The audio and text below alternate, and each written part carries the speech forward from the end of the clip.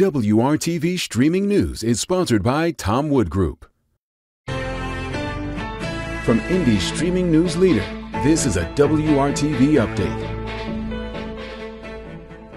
Thanks for joining us. I'm WRTV's Amber Grigley. A deadly shooting at an East Side bar and grill injured 5, including an IMPD officer. Around 1:30 Sunday morning, 2 off-duty IMPD officers in uniform were working at 1111 Bar and Grill off East Washington Street when a disturbance broke out in a parking lot. Now, at some point, police said shots were fired between the 2 officers and at least 1 suspect, resulting in an officer being shot and 4 others injured. Later, another male victim arrived to the hospital and died. Police believe he was shot at the scene. 1 gun was recovered from the scene.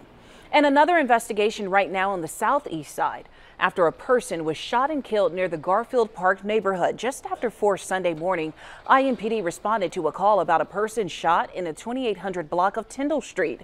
When they got to the scene, they found the victim, who was pronounced dead from gunshot injuries. John? Well, temperatures tonight will drop down into the 40s, but these lows will likely happen between 1 and 3 o'clock, and with a gusting wind out of the southeast to 25 miles per hour, our temperatures will start to rise by sunrise. I think by 7 o'clock, at least in Indianapolis, we're sitting around 47 degrees. We'll have cloudy skies, or at least mostly cloudy skies through the day, but temperatures will be able to overcome those cloudy skies. So we'll make it up into the 60s throughout central Indiana as we go through the day on Monday. Along with that, some gusty winds out of the east-southeast, shifting around to the far south-southeast. Highs 66 in Indianapolis, 66 in Shelbyville, 64 in Kokomo, and 66 in Bloomington.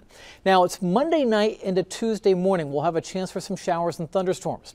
I think the best chance for rain arrives after 10 o'clock, at least in Indianapolis. And with this, there could be a few embedded thunderstorms with this line as it passes through.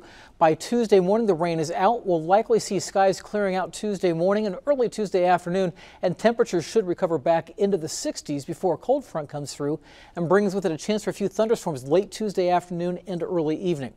Now, the big story for Monday and Tuesday will be the winds. We're likely going to see winds gusting at times 40 miles per hour on the day on Monday. This is what TrueCast is showing, and each of these numbers indicate the wind gust in miles per hour based off the computer model. As we go into the night, the winds will shift more to the south, and here comes that rain coming in, and with that will be some stronger winds. We could have winds gusting 45 to 55, maybe even 60 miles per hour overnight into early Tuesday morning.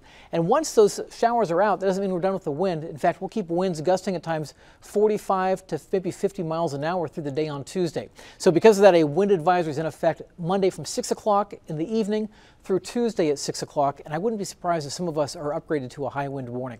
7-day forecast shows 65 and windy still on Tuesday. We cool off behind the system on Wednesday, but then rebounding towards the end of the week. As we head towards the weekend, temperatures back in the 60s, but a chance for scattered showers.